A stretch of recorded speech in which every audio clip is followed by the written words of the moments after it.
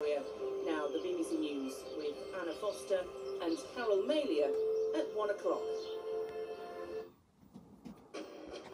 Today at 1, emergency measures are brought in to stop prison overcrowding as more people plead guilty to violent disorder during the recent riots. Defendants won't be taken from police cells to court until there's a prison place ready for them, as jails struggle to find enough space. Also on the programme, 7 people are missing, including 4 British tourists, after a yacht sinks off the coast of Sicily. A 4-week amnesty on machetes and zombie knives is announced in England and Wales before they're permanently banned next month. And analysts say household energy bills are expected to rise again in October by 9% to an average £1,700 a year.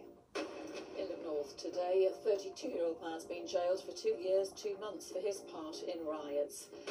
And the brewery bosses claiming they've been dumped after a deal to supply beer to a football stadium was ended.